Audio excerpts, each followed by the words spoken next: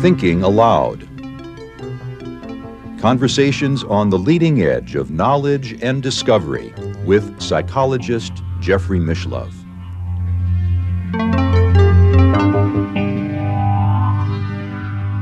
Hello and welcome. I'm your guest host, Emmy Vadnais, filling in for Jeffrey Mishlove. Our topic today is medical intuition. My guest is Wendie Colter, who is author of Essentials of Medical Intuition, A Visionary Path to Wellness.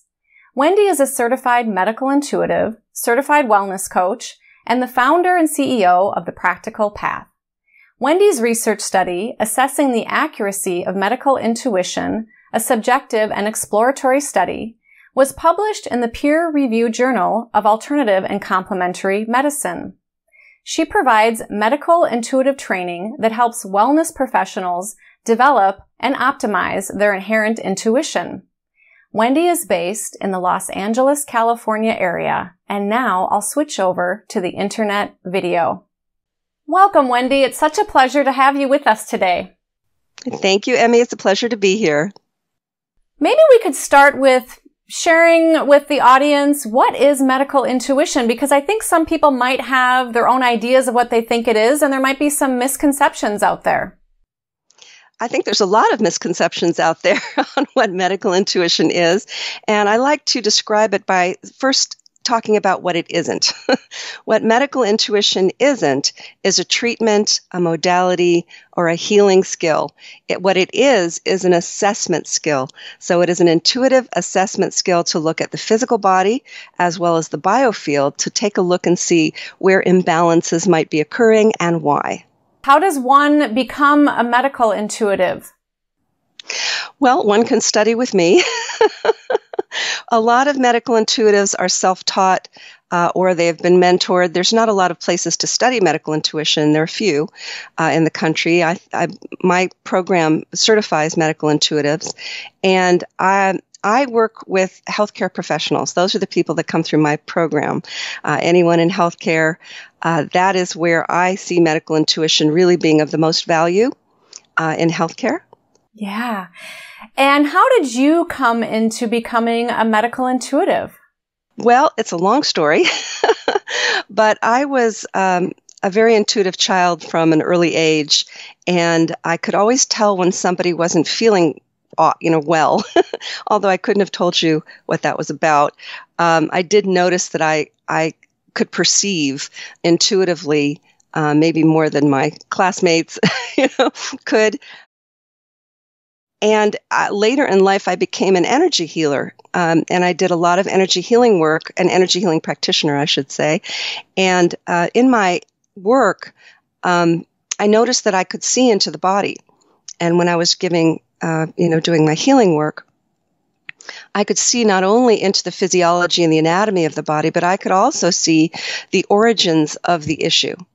And I found that really fascinating. And so what I ended up doing was giving an assessment to my clients on what I was seeing and where the imbalances were, just to see if that would be of use to them. And I found that that was of more use to them in many ways than the actual healing work, because many people in the healing field and also in healthcare notice that sometimes people have trouble healing. Right? So when that happens, the question is why? And I wanted to find out the why. So I didn't really know what to call this. I did read Carolyn Mace's book, and I thought, oh, that's kind of what I'm doing here. Her book, Anatomy of the Spirit. And I was curious to learn more about this. That's how I developed this, and that's how I developed my program.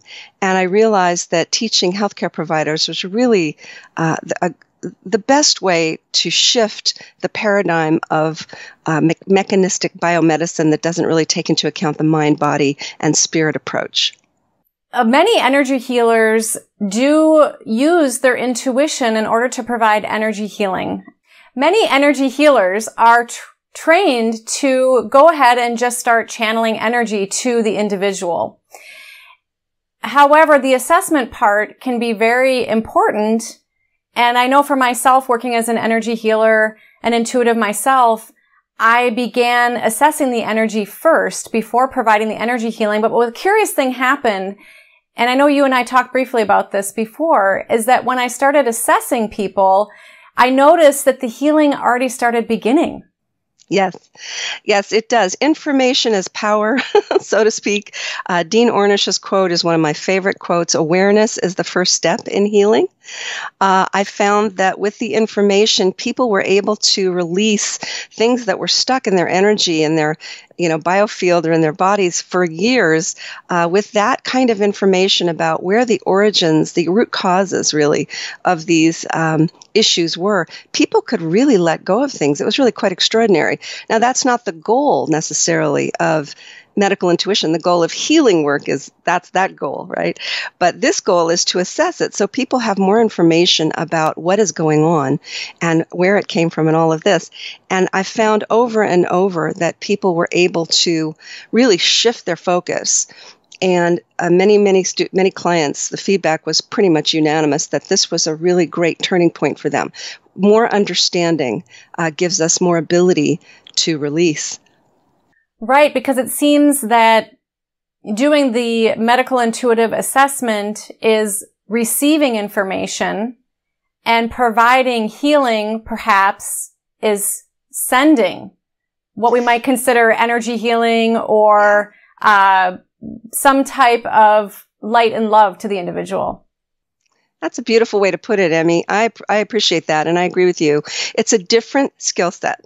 And the other thing I noticed was, what if my energy healing modality wasn't necessarily the best match for my client, right? What could help them? That's what the body can let us know. So medical intuitives are having this intuitive conversation with the client's body and biofield to find out what could help in these circumstances. How do you think it works? How do you think you are receiving this information? Well, it's an intuitive conversation. So intuitively, there are many kinds of intuition. There's, feeling intuition, clairsentience. There's cognizance, claircognizance, knowing intuition. There's hearing intuition. I use the visual skill of clairvoyance, it's called, and meaning clear seeing, so that I can actually get a visual on the anatomy and the physiology of the body. Because without that, what am I looking at? I want to know how your kidneys are functioning, or I want to see how the liver is functioning. In these realms of intuition and energy healing, which there are many forms of energy healing, which I understand that medical intuition is not exactly the same, although intuition is being used in energy healing, that energy healing practitioners, whether it be Reiki or Qigong or those who are part of Healing Touch, which really was created by nurses and really, is a combination of many different traditions over the millennia, that it's thought that there is a biofield that one is working with, reading, assessing, manipulating, or even channeling energy, light, certain frequencies.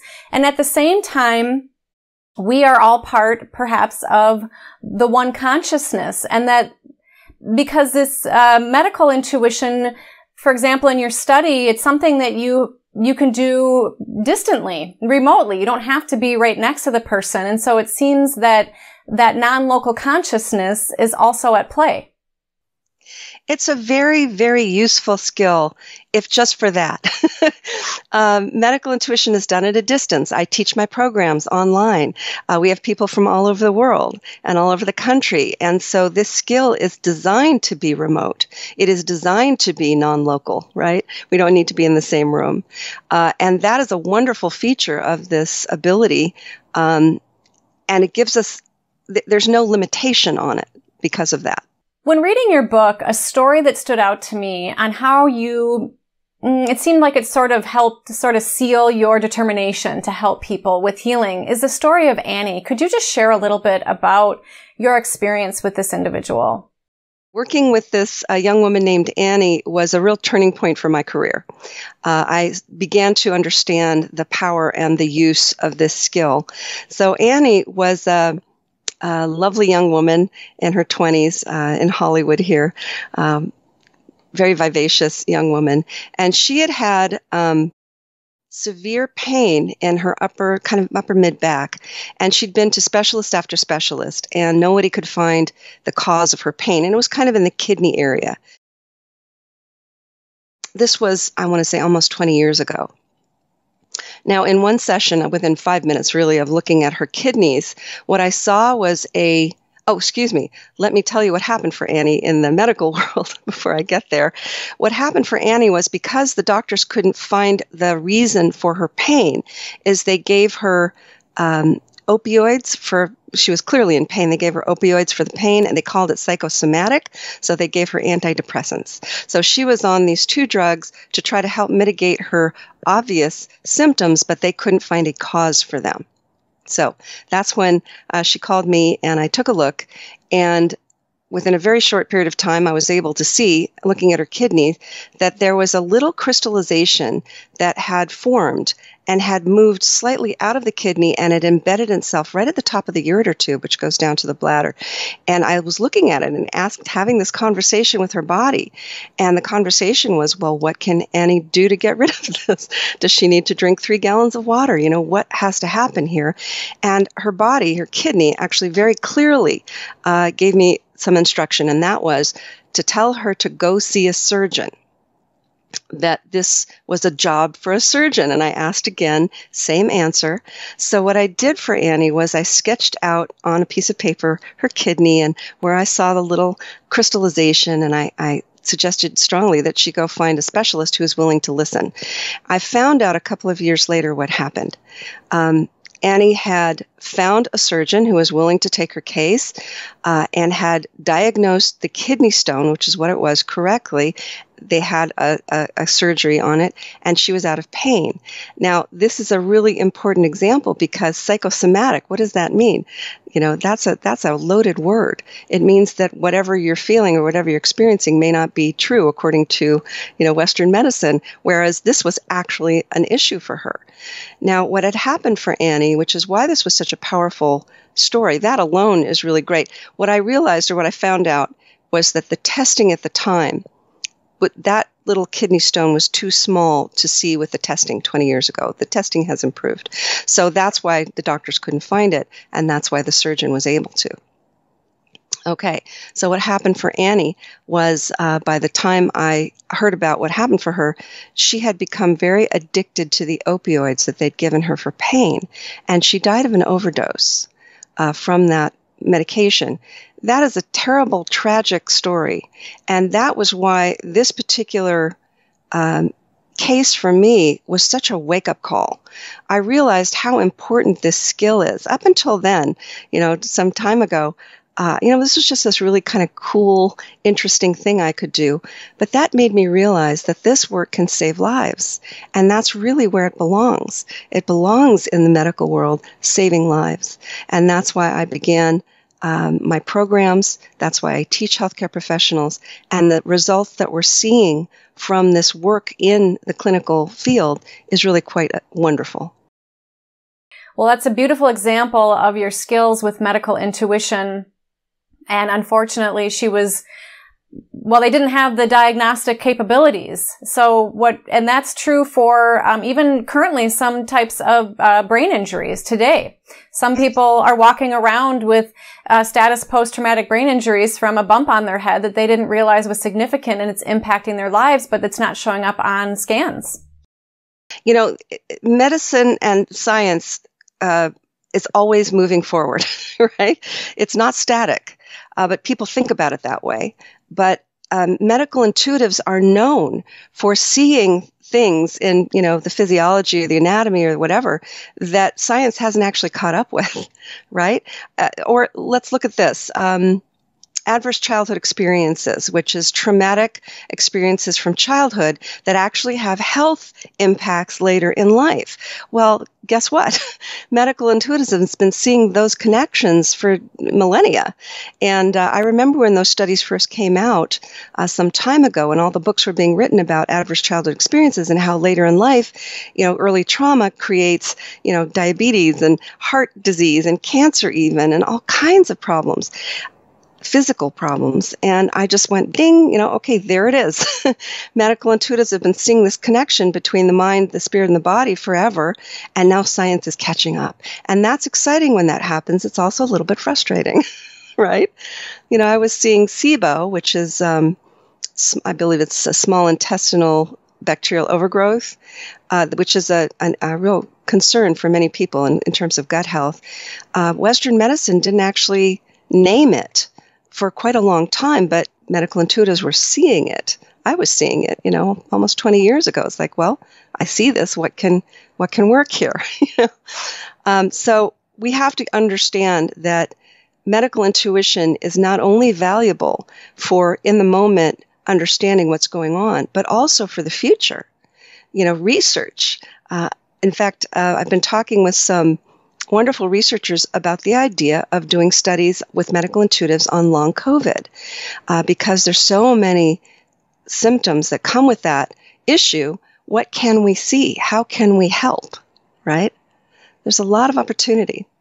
You mentioned trauma, and when assessing the mind, the body, and spirit as a medical intuitive, could you kind of walk us through how you are perceiving what you're perceiving? Because many practitioners who are working intuitively, which I think the largest segment from what I could tell, correct me if I'm wrong, in this realm are really energy healers, right? The various types as far as working with being able to assess intuitively, meaning that medical intuitives maybe that term is growing.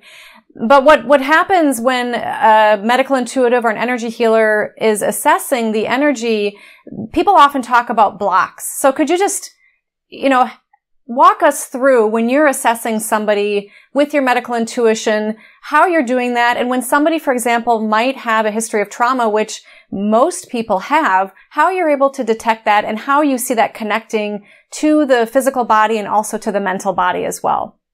Great question, Emmy. I appreciate that. So I'll give you the overview of how I do or what I do and what it looks like, because that's really the question is, what does this stuff look like, right?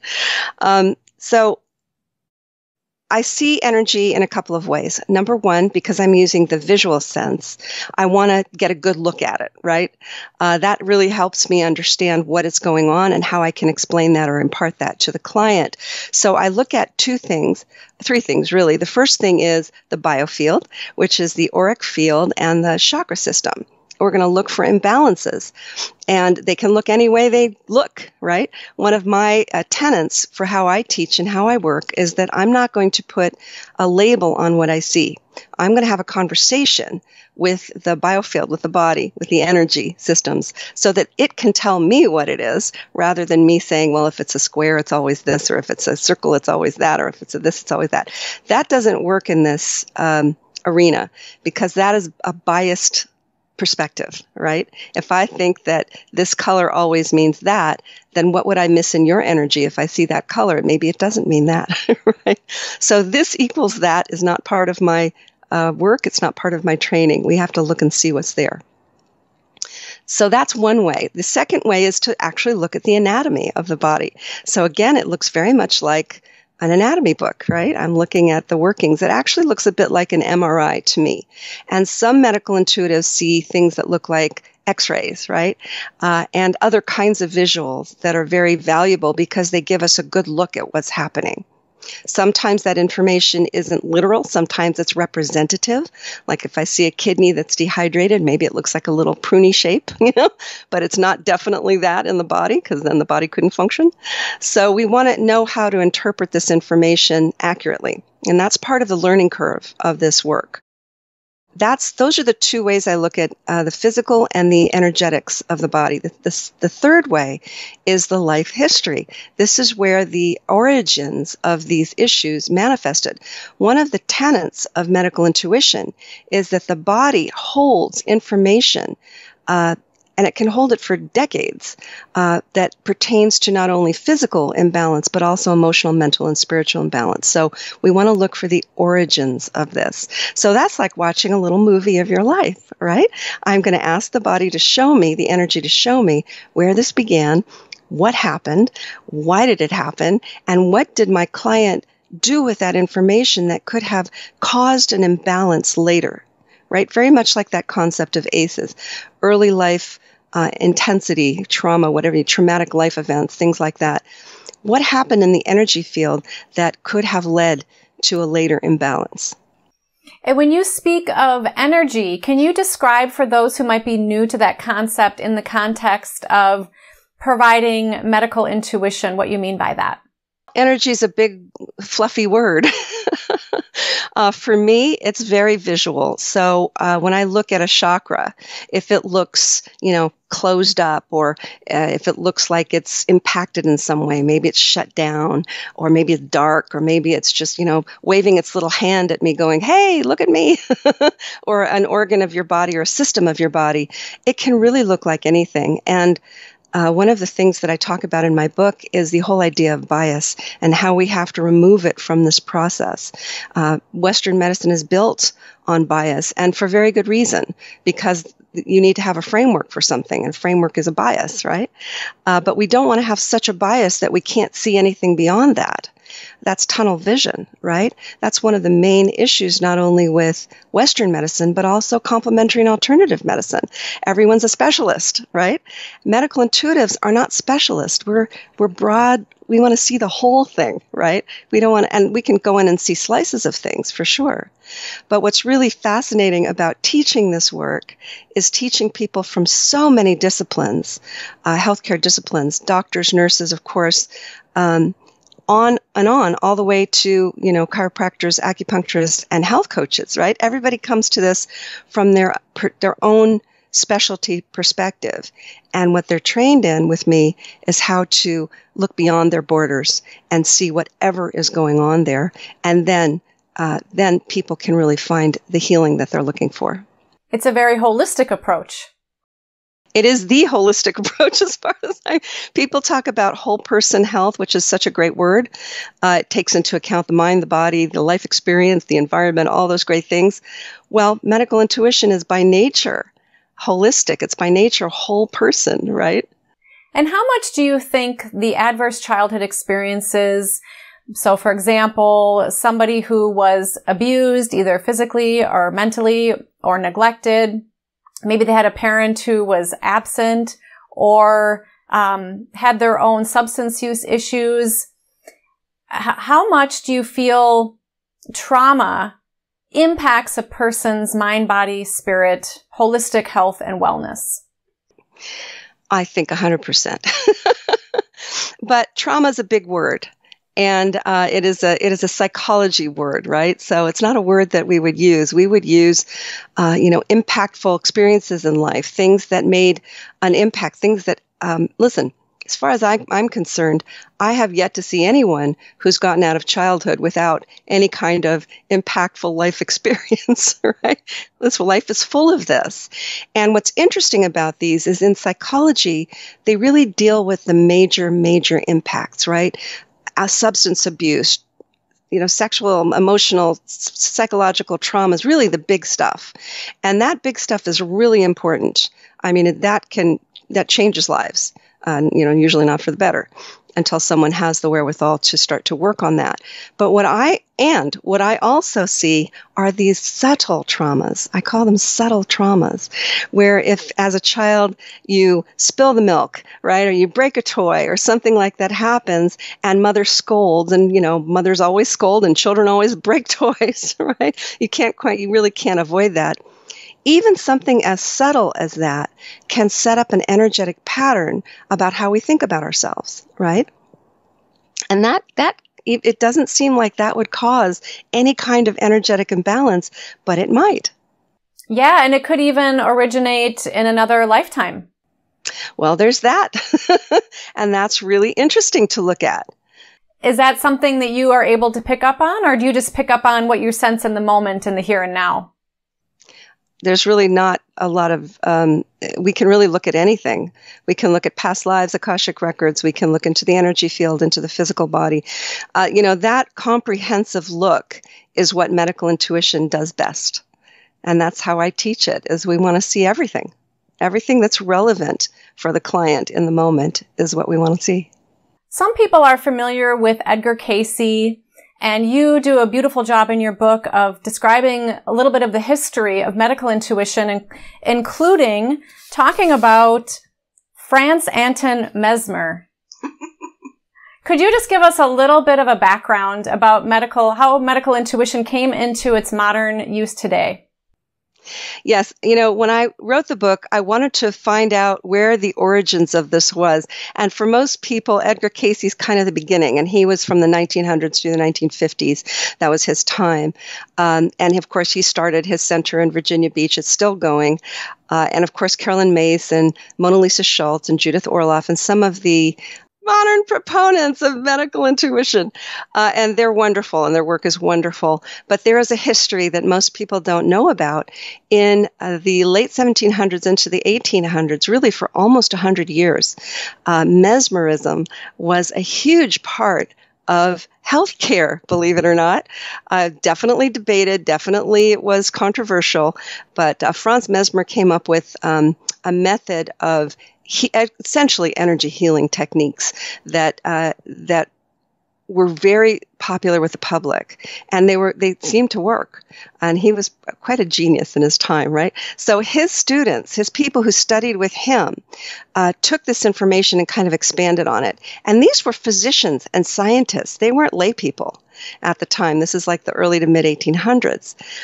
What some of the physicians began to notice as they mesmerized their patients is that some of those patients could accurately diagnose their own issues and also come up with remedies for their issues, right? Now, this was a time when the remedies that, medical science had were often very, challenging for the body.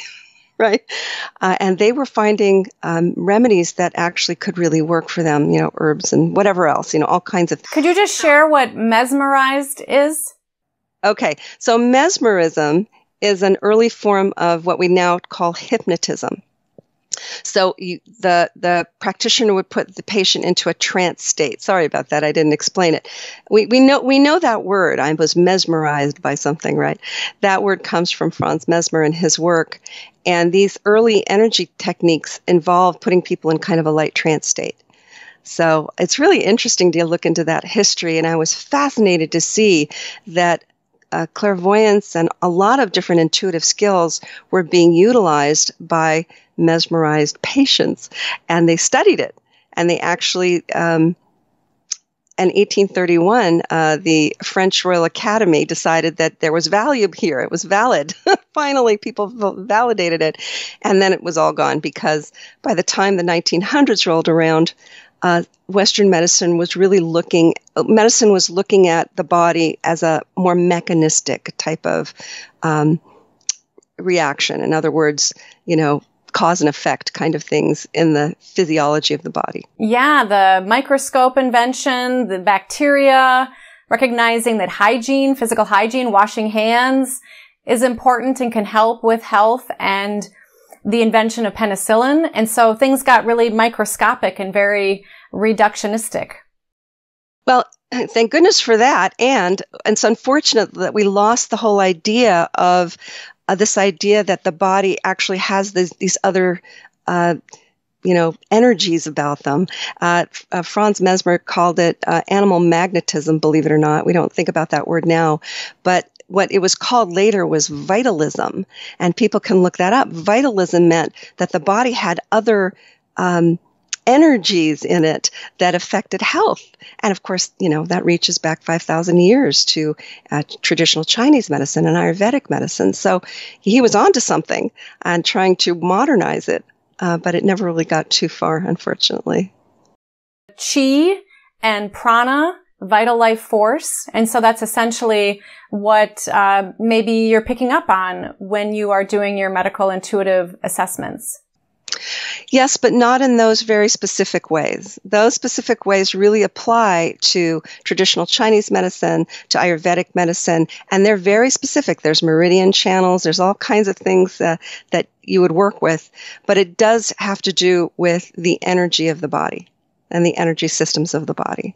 Edgar Cayce through reading your book, it sounds like he was quite accurate in helping with accurately assessing or diagnosing and finding remedies for his patients. You know, Edgar Cayce's history is really fascinating, and his work with the medical intuitive side, he did a lot of different kinds of work. His work with the medical intuitive side was really, really unique, and actually he opened a clinic, and in his clinic, they worked with the remedies that he intuited through his sessions. One of the things I found fascinating about his work is that he believed, after doing so many looks and readings with people, he believed that gut health was the cornerstone of health. So his clinic really mainly dealt with gut health. And what do we call that? The microbiome, right? We know so much about it, but he was doing this in, 1930s, 1940s. Right. So he was able to pick up on aspects of the physical body that weren't able to be physically diagnosed at that time or evaluated. That's not unusual for medical intuitives. Some of the trickiest things out there, it was for many years Lyme disease and chronic fatigue, and there's more science on that now. But now we have, COVID and long COVID issues, and we have, believe me, there will be plenty. And there's a lot to look at that, particularly gut health, that Western medicine, doesn't really have the tools for in many cases. In many cases, they do. So I'm actually a big proponent of Western medicine testing. And I'm a big proponent of people having a good, solid relationship with their primary care provider. That is really important. We need to use all the tools we have, not just, not only complementary and alternative medicine and not only Western medicine, but that's why integrative medicine, which combines the two, is so important. And that's where medical intuition really can support all of that. And I just want to add in that part of the history of your experience of being a medical intuitive is that when you were young, you received Zener cards from Hella Hamid, who was a remote viewer with Russell Targ at SRI International. Can you tell us how you received those? Well, I was quite young, and Hella Hamid was a dear friend of my mother and my parents, and she was a photographer by trade, and she used to take pictures of our family. So I knew her as a photographer and a friend of the family. She was kind of an aunt to me in many ways. And one of my memories as I wrote the book, I was thinking back, when did I have memories of actually being intuitive? I want to go back through my history. And I recalled that my sister and I used to play with a set of Zener cards, which are, it's a big deck of cards, and it goes in there's 5 different symbols, a star, a wavy lines, a circle, a square, something else. And what you do is it's an ESP game, right? So one person looks at a card and kind of beams that symbol to the person across from them, and the person across from them receives that information however they receive it, and then they say what they see. And that experience was really valuable to me, although it was just a game, it was a game that my sister and I like to play. So this is actually how one develops one's intuitive perception. Yeah, I believe J.B. Rhine used that in many of his studies to help legitimize parapsychology and these abilities. Yes, he did. Yes. How well accepted is medical intuition currently you and I are here in the U.S., in the current mainstream healthcare system? Not. It's not understood. Well, I'll tell you what is understood is physician and nurse intuition. That is actually understood. Doctors talk about gut feelings. Nurses talk about noticing when something seems off. And they are not trained to do this, but they know the value of it. So there's actually quite a number of studies on intuition in healthcare and how doctors use it and how nurses use it and the value of it. So it's actually quite acknowledged. What isn't understood is that it can be honed and used as a skill in healthcare. That's what's not understood. So when I speak at integrative health conferences to nurses and doctors, and when I teach, at some of these wonderful places where I'm teaching fourth-year medical students, and practitioners, they're kind of like, wow, how come we didn't learn about this in school? And the answer is we're not there yet, but we're getting there. I just recently did a video presentation for University of Colorado's Anschutz Medical Center, and I've done work with the AIHM, the Academy for Integrative Health and Medicine, and I've done work with the Andrew Weil Center for Integrative Medicine. So these are all places where traditionally trained medical professionals can learn more about this skill and the value of it in healthcare. Yeah, I've come across research studies where intuition is valued, and many healthcare professionals often privately share that they do use their intuition, but they are afraid that their colleagues are going to judge them, that they're not being clinical enough. But many practitioners say that is a big part of what they can rely on when they're in those intense moments needing to make sometimes life and death choices. Yes. And in the book, I was very privileged to interview a number of nurses and doctors on this very subject. And some of them were trained medical intuitives as well. So the stigma around intuition is just vast. And that's what we're really working to overcome. That goes across the board. The stigma about intuition is across the board in our culture, which is unfortunate because of the value that intuition can bring not only in healthcare, but in every other part of life. But I'm working to try to overcome those stereotypes. When you talk about intuition, people, and especially in the healthcare world, they think about the street corner psychic. Not that there's anything wrong with that, but that's not what we're doing here. So we need to make that distinction. And that's a big part of why I wrote the book, is to help make the distinction of how this is valuable in healthcare, how it can be developed and optimized as a useful skill. Right, and recognize that many healthcare professionals are innately using their intuition by listening to their gut when they're making those choices, or where they're trying to maybe make even a diagnosis. And I think about in your book, I believe you mentioned an ICU nurse who talked about how she listened to her intuition that helped her patients in critical moments. Yes, absolutely. She's wonderful, and she's one of many nurses who use their intuition. Holistic nurses, they have an understanding of what this is, and they're very open to this. And the question for them is whether or not their attending physicians will listen to them, when they have these intuitive understandings or hits or whatever you want to call it. Intuition is incredibly valuable. One of the most interesting interviews I did in the book, which I'm so thrilled about, was a New York doctor, who is so open to this and so willing. She's an integrative healthcare physician. She actually works directly with a medical intuitive in the exam room with the patient. Right? That is an absolutely new model that I hope most, doctors listen to and understand, because that is such a valuable skill. And she and her medical intuitive, they knock ideas around. He does his thing and she does her thing. And with the two of them, their knowledge base and their abilities really have helped their patients find health and wellness and healing that no other option has given them. And so I've interviewed also some of her patients, and they talk about this combination of, Western medically trained integrative doctor along with medical intuitive, and the shifts that they've been able to achieve, the health they've been able to achieve with that team. And that's what, frankly, I'd really like to see. I'd really like to see not only medical doctors and nurses being trained in this skill that they can bring into hospitals and into their clinics, but also medical intuitives working alongside doctors and as a part of the healthcare team.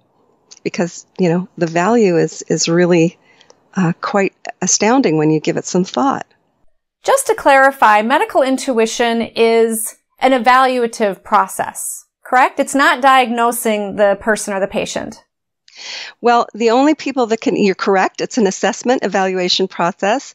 The only people that can legally diagnose are doctors, medical doctors, and people who are trained to diagnose and are licensed to diagnose. So, nurse practitioners and certain other licensed medical professionals. Medical intuitives, unless they have that training and their board agrees that they can use this skill in that training, which is kind of rare at the moment. Hopefully that will change. Medical intuitives are looking or viewing the way I work, the way I teach, and we're assessing what we see, and we're giving that information in terms of the visuals of what we're seeing to the client for them to take to their doctors so that their doctors can use that in their diagnostic process. Right. So a medical intuitive who's not a licensed physician or one who's able to prescribe or diagnose then can take that, share that information with their client, the patient, and they can bring that information to their primary care practitioner. However, if they are a licensed practitioner who is able to make diagnoses, they are then able to maybe definitely enhance their practice with medical intuition. Yes, and I will say that right now in history, we're not yet at the point where the medical boards will agree that this is a skill that a doctor can use. So they have to be careful about that. So there are some ethical and legal requirements that they need to know. However, doctors have been using their intuition for however long, forever, and so have nurses. So this is not within my wheelhouse. My wheelhouse is training people in this skill so that they can use it how it works best for them. And because I train people from a wide range of disciplines, they're going to figure out how they can use it. And so far, so good, That's fascinating because here in the United States, energy healing, to my knowledge, in all of the U.S. states, there is not even a certification required to be an energy healer. Although I believe you do have to have, I think, what's called safe harbor laws in order to be able to practice using integrative health approaches. Well, safe harbor, this is a bigger conversation and not really my wheelhouse, but I will say safe harbor laws, I think, are only in 9 states in the United States, and those are laws that state that complementary and alternative practitioners and holistic healing arts practitioners can practice. It doesn't talk about the legal requirements in your state or even in your locality, right? So the thing I will say here about ethics and the legal aspects of it is I cover that a little bit in the book, but I also give resources in the book for people to learn more. It's incredibly important for people to understand the ethics of doing any kind of energy-based work and the legal requirements around that. Let's talk about the elephant in the room. You mention in your book that misdiagnoses, a person being misdiagnosed or not diagnosed correctly at all, is the 3rd leading cause of death next to heart disease and cancer. And correct me if these stats don't seem accurate, but I think I read, maybe it was in your book or elsewhere, that most physicians or diagnosing practitioners are somewhere around 80+% correct. But they can miss certain, such as in the case of Annie, and not always a fault of their own necessarily, right? We love our physicians and nurse practitioners. This isn't to say that they're not doing a valuable job, but things can be missed. Absolutely. Things can be missed. What role does medical intuition play to be able to increase that percentage? Because you yourself have even conducted research that shows that you can get into the 90+, even 100% diagnosis rate with using medical intuition, although it is a preliminary study. So medical providers talk about, 80+ accuracy rates, and Dr. Shealy wrote about that in his book years ago when he worked with Carolyn Mays. That's where he gauged his accuracy level. And I've heard that from other physicians. The issue with the causes of death in the U.S., medical error has been number 3 on the list for many, many years. Only shifted in the last couple of years by COVID, which is now the number 3 spot.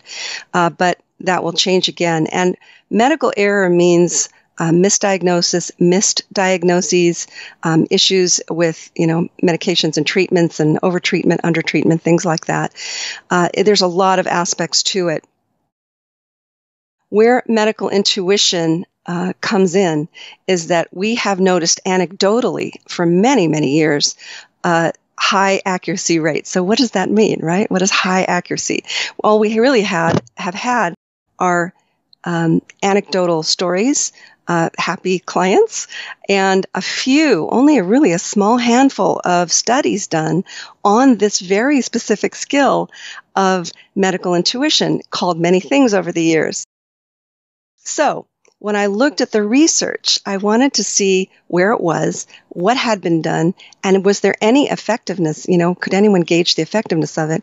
And it's been very spotty. Some studies showed very interesting results, and some studies showed absolutely no results. So I train people in this skill, and I know that they come out of the program with this high level of accuracy because of the case reports and all the information, the data that we gather. So I wanted to see how accurate they were, right?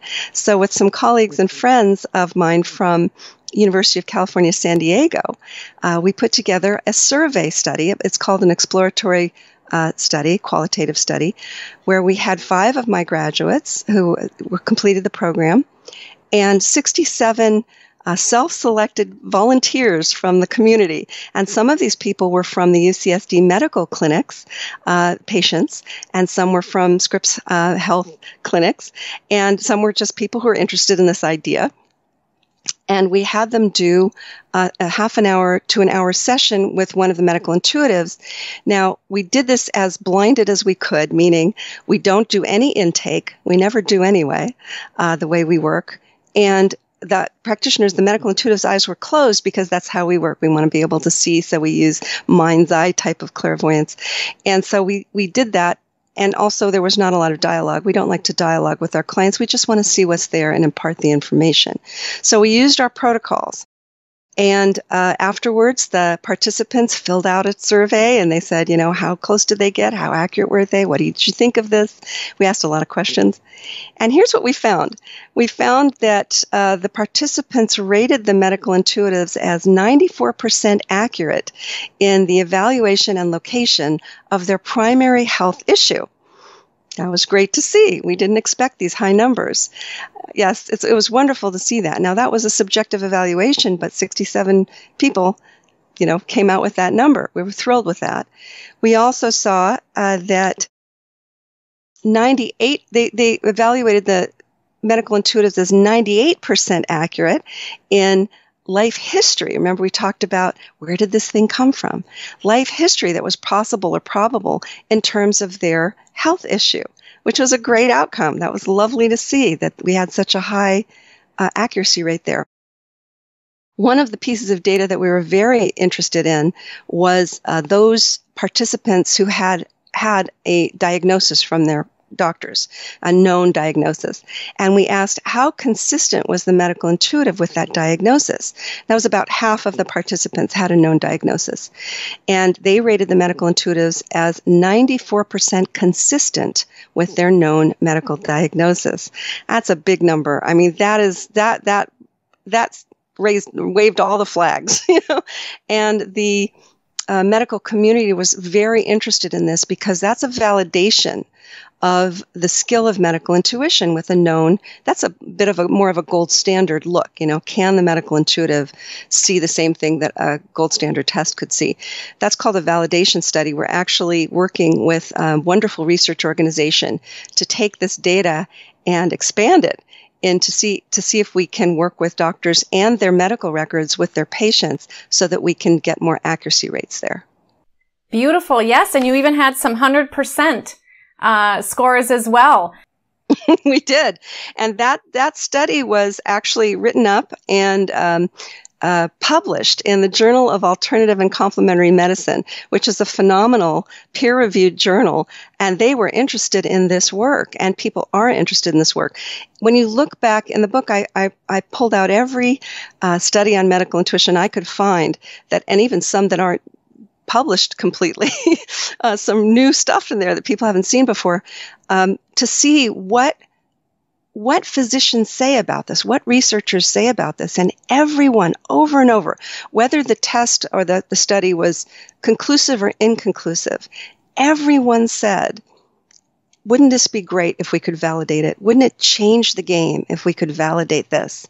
And that's where I'm coming from here with my program and with my students and, the graduates. That's what they're bringing to their careers, to their practices. Can we validate this? How does this help? How can it move medicine forward? How can it shift this, frankly, broken paradigm of healthcare for patients and for doctors? Everyone seems to be suffering, nurses and doctors are burning out like crazy. And it's not only COVID. This was happening well before. So what's working and what's not working? How can medical intuition help?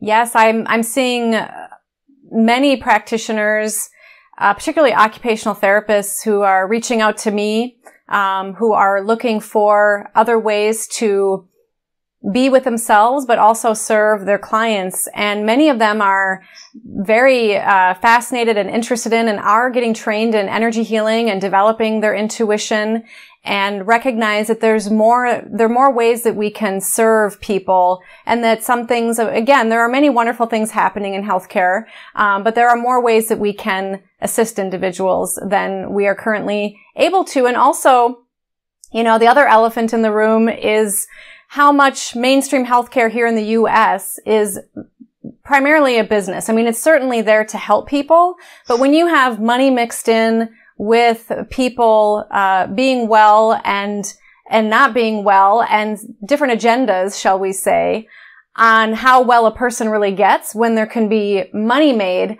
on people not being well, you really have tension in a system. Yeah, that's such a big topic, Emmy, and I'm with you all the way. I think it's a broken system in many ways. I'm not an expert on all that, but I certainly get an earful from my students who are dealing with this every day in their practices, and I feel for them. It's a challenging time, but it's also a changing time. And what is very exciting about this time, to put an accent on the positive, is integrative medicine, functional medicine, the National Institutes of Health having a complete division for integrative health. That's huge. I mean, that's a big shift, right? And the reason for that shift, in my opinion, is because mind-body medicine has become so permeated into culture. And what does that mean, mind-body medicine? It means mind-body practices, yoga, meditation, mindfulness training. These things are being taught in schools, in elementary schools. Things like that are really part of our culture now. And that was a long time coming. Maybe it's 50 years or so of these kinds of ideas starting to really filter in. And they've stayed and they've grown because they work. And because people really see the value. And that's what drives healthcare, is the grassroots, the population, the folks going, you know what? I meditated this morning and I feel great. And this symptom that I've had is now starting to, shift and change. And I've used my intuition to look into my own body and converse with my own body. And I think this is what's going on. And then we can get the testing and then we can do all this stuff. So it's important for us on that macro level of healthcare, but it's also important for us on that micro level of me and my body, right?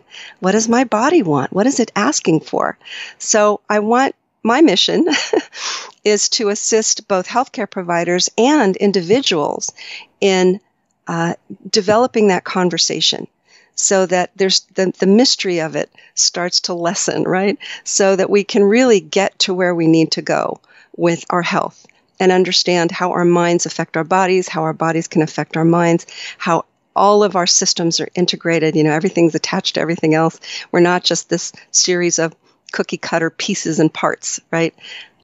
Yeah, many healthcare practitioners are experiencing or have been experiencing burnout. I've also recently heard a term called moral injury. So rather than putting the blame, or some people might call it the victim blaming or victim shaming, on the healthcare practitioner for burning out, many are kind of reclaiming it with the term moral injury, meaning that the way that they want to, or were thought that they could or wanted to originally practice, can be difficult. And sometimes their hands feel tied in those mainstream healthcare settings. So you're right. There's been a huge upswell of people like you and I and other practitioners who are expanding, and it's been going on for decades, really. And the research has really grown to validate the efficacy of many of these approaches. There's been even meta-analysis studies on Reiki that show that it can help with anxiety, depression, insomnia, nausea, symptoms of trauma, and physical pain, and more. And of course, there's so many research studies now on yoga as well. And more healthcare practitioners are wanting to work holistically, and they do want to be on the preventative side of healthcare, because we now know a stat from the World Health Organization is that 80% of chronic health conditions can be prevented by lifestyle choices. And Deepak Chopra even mentioned with his institute and his research, along with others, is that, including Wayne Jonas, that they're showing that even 93% or more of our health and wellness is really up to us, meaning our habits and routines, our mindset, our choices or lack thereof that we make in life. And so I really applaud you for what you're doing with medical intuition, because I can see in the way you're describing it is that you are not only teaching healthcare practitioners, but could you share a little bit about, you mentioned that you also teach people how to develop their own intuition for their own health and wellness as well. Yes, absolutely. I love everything you just said. I'm right there with you. I teach several programs. The main program is the Medical Intuitive Training, and that is for wellness professionals, and that's a 1-year program on medical intuition. And I just want to point out that our graduates of that program were the ones getting those 94 to 98% accuracy rates out of the box. The other program I teach is a workshop, and that's for everyone. And it's a way for you to learn how to dialogue with your body, to open up that conversation so that you can get direct information for what your body is asking for. And that's a wonderful workshop. I love teaching it. Some people might be thinking now, well, some people are just naturally gifted intuitives, and that's why they're getting these high accuracy rates. Or maybe there's some flaw in the study that wasn't accounted for, although I've looked at your study and I can see that you, from what I could tell, were as careful as you could be. What do you say about different people's abilities who are trained as medical intuitives, or do you feel that the way that you're teaching it really can ensure those high percentage rates? Okay, so the idea that whether or not someone is gifted is a false idea, in that everyone has the ability to develop their intuition. We're all born with this. We all have intuition. Some of us choose to develop it, some don't, and that's perfectly fine. In my program, it's a very structured, methodical practice of medical intuition that goes from, all the way from the beginning with people who are quite skeptical, who say they never had an intuitive bone in their body, to the end of the program where they are reading accurately for their clients. And that is a trajectory that it takes time to learn. There's a learning curve in it. The learning curve is about learning how to use these intuitive skills without our logical brain going off constantly, right? So it is a learning curve, but I have to tell you, I've had, very high success rates here. The students love it, and really anyone can learn how to develop this. Well done, Wendie.